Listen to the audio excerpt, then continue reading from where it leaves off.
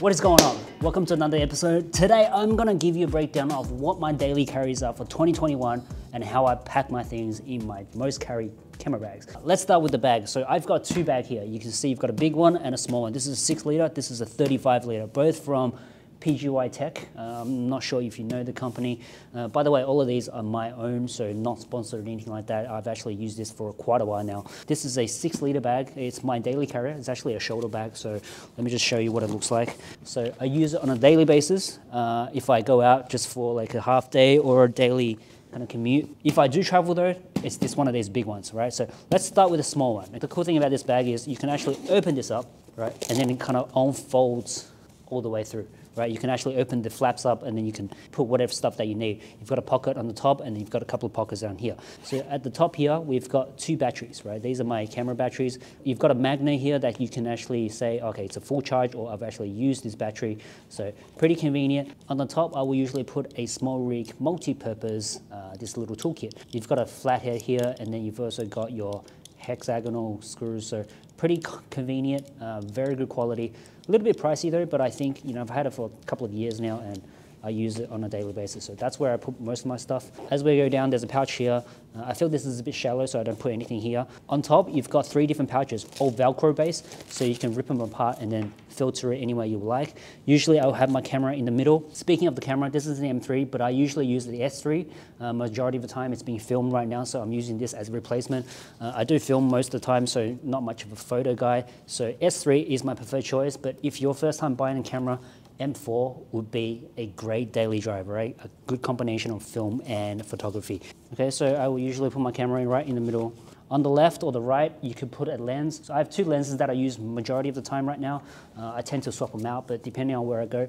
I like the Tamron. It's light and it's really good, versatile, and it's not expensive, especially for landscape. I love the wide angle, so 1728 is my preferred choice. I'm also using the 28-200 right now, which is great versatile. So these 2 combos pretty much covers everything that I shoot. Unless it's for a client work, then I will use the G Master lenses. I've got one here. This is the 24-70 GM, and then I've got a few others that, depending on my shoot, I will carry different lenses. But this would be my daily drive, right? On the left pocket here, usually what I will do, I have 2 things. I will usually carry a phone. This is a backup 13 Pro.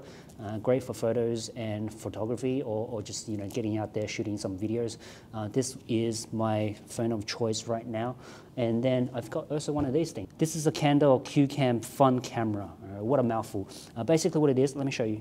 You take off this cover and you can see it's a 360 degrees camera. Plug it into your phone and you're able to stream and voice call 360 degrees to your friends or your parents, and they can actually intuitively look around what's happening around you through this one plugin. So really convenient, and if you just want to shoot something like 360, you can do that with this, and then you can post-process it in your phone right away to choose the angle you want. It's a lot easier than the Insta360. In terms of quality though, it doesn't have a bigger sensor as the Insta360, so the quality is not as good, but for a front camera, you get away with it, no problems, right? And I think mostly I use this just to show people around and get a different perspective and really just have a good conversation with my friends.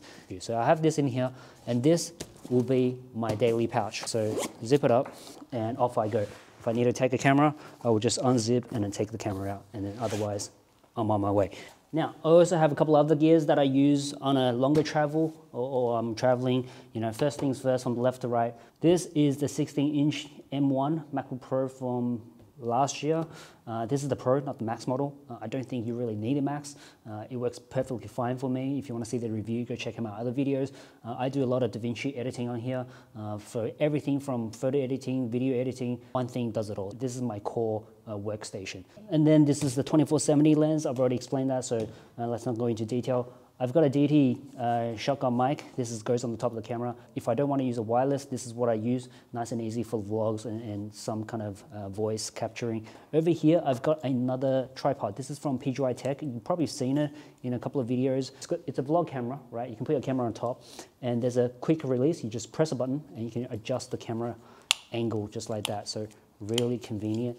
And then if you want to set it down, you can just open the legs up You know, it's kind of like a Mantis. I think that's what they call it, a PGY Tech Mantis tripod. And then this thing on top here, the plate itself, you can move it around in different angles, and that's a quick release plate.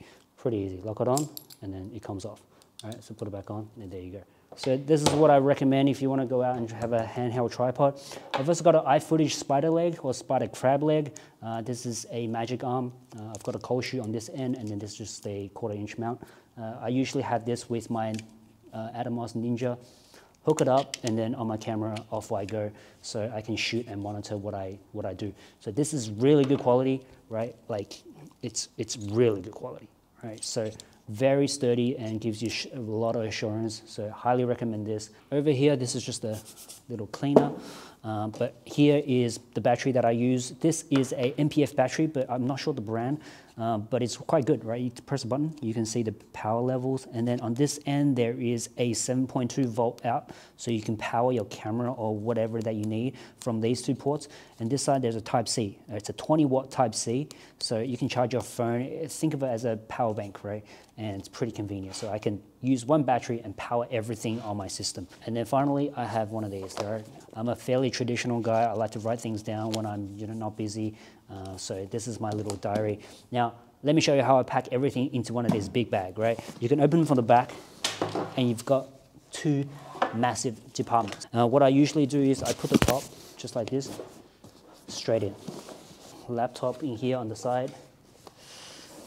So it slides right in, not a problem. And then on here, I've got my battery, so I just put my battery in here. And my microphone just goes straight in,